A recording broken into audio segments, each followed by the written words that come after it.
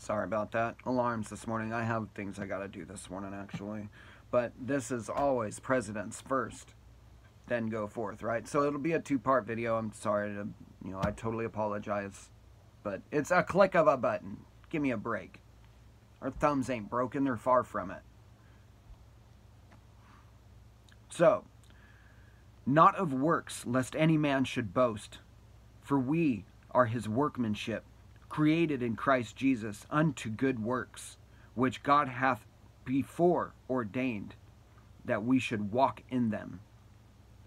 Wherefore remember that ye, being in the time past Gentiles in the flesh, who are called uncircumcision by that which is called the circumcision, in the flesh made by hands, that at that time ye were without Christ, being aliens from the commonwealth of Israel, and strangers from the covenants of promise, having no hope, and without God in the world. But now, in Christ Jesus, ye who sometimes were far off are made nigh by the blood of Christ. For he is our peace, who hath made both one, and hath broken down the middle wall of partition between us. The veil is rent. Having abolished in his flesh the enmity, even the law of commandments contained in ordinances, for to make in himself of twain one new man, of making peace. He took both the covenants. He took two things, brought them together, and made a third in the center. The law is not abolished, it is made fulfilled in it. Two holes come together and make a new whole. This is basics in this world. Two people come together and they make a third. Maybe comes out the channel, right? You know what I mean? Two come together. The law and love come together to make... That's up for you to decide, because I'm not going to interpret that for you. Oh, wow. Making in himself of twain. Wow, I got to read that again. Having abolished in the flesh the enmity, even the law of commandments, contained in ordinances, for to make in himself of twain one new man, so making peace with the law and love with mankind. Making peace with God and love with mankind.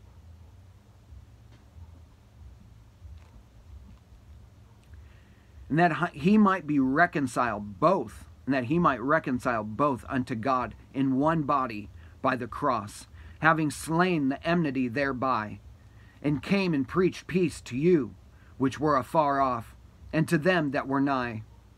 For through him we both have access by one Spirit unto the Father. The Holy Spirit, the one Spirit, the only Spirit. The only Spirit that is in this world is perfect, pure, true, pure in motive. There's only one Spirit here. Everybody says, oh, the spirits, the spirits, the spirits. There's one Spirit here. It is the Spirit of God in you, through you, and around you. That's it. There is no evil in this world.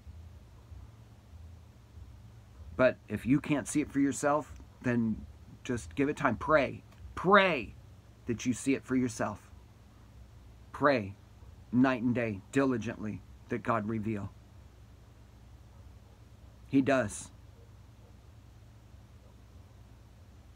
He really does. I literally can testify to that. He'll never leave us nor forsake us. He doesn't love us because of things we can do for him. If we can't keep up our end, all the time, you know what I mean? If we need a break, he understands. You know what I mean? He doesn't just call you a thief and a liar and a betrayer and just rah, rah, you know what I mean? God's amazing. God's amazing. I'll tell you what. God's amazing. Man. I just can't wait for everybody else to see it. Nothing has changed in my life, and literally, I'm happier than I've ever been in my entire life. It's crazy. And there's actually more craziness going on in my life right now than I've ever had, and don't even care. Don't even care. It's fine. God's in control. Trust me, God's in control. If you think that something's maybe you don't need it, just live right now. Just live right now. Just right now, and that's it. It's hard, but it's worth it. Took me 36 years and many lifetimes, actually, many, to get where I am. But it was all worth it. Every bit of it.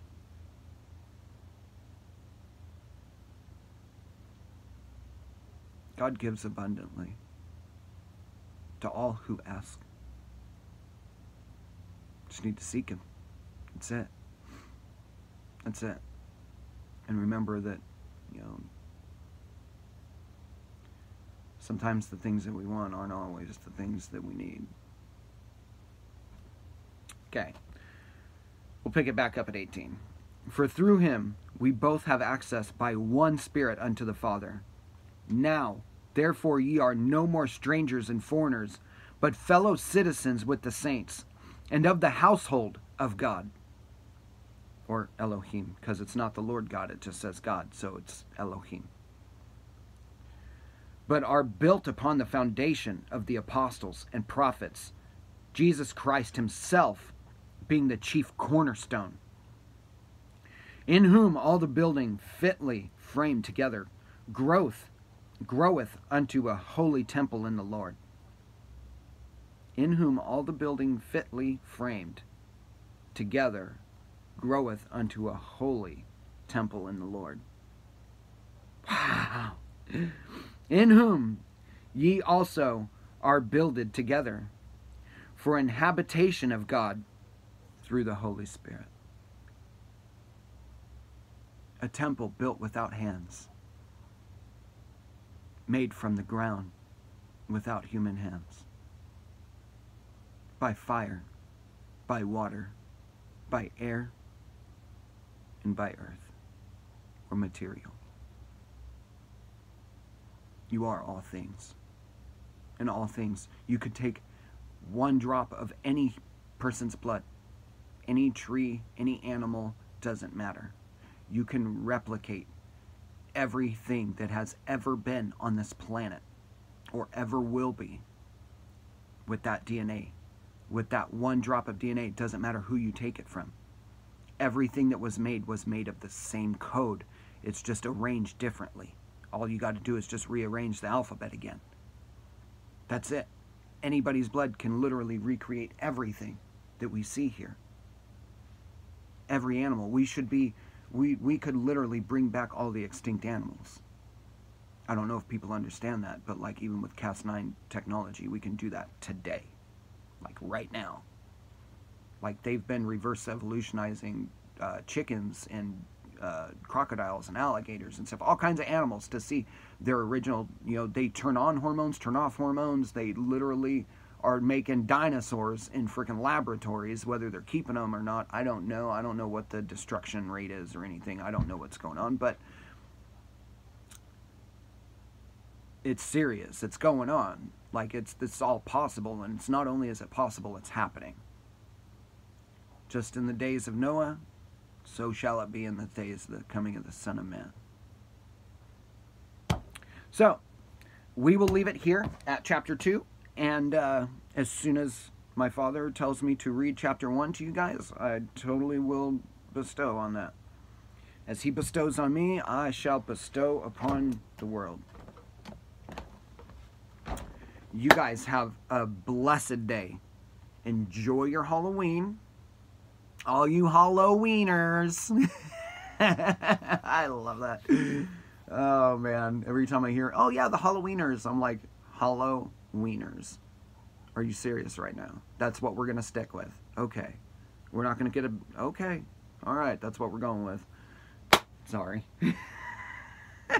Sorry, I have a good time. Just, you know... Okay. Just be safe. Watch your kids. Play. Have fun. Get involved. Do things. Just get out. If you're hiding out in your house, afraid to go out or anything, you know, afraid, you know, of whatever is being brought to the surface, take the time to deal with that. But remember to get back out and socialize, talk with others. I'm sure God is literally waiting within another to give you the advice that you're looking for if you would only speak on it. I don't know who that's for, but that's the honest to God truth. There's always somebody waiting to help you if you would just ask. God is within all of us, and He softens the hearts, or hardens them, according to His will and purpose, not ours. So just remember that God doesn't hate you when He doesn't give you everything that you want or desire. But if you look really closely, you've always had everything that you need. God bless you all, and may the resurrected Christ be alive in you today. Amen. Have a great day, guys. Have a good, happy weekend.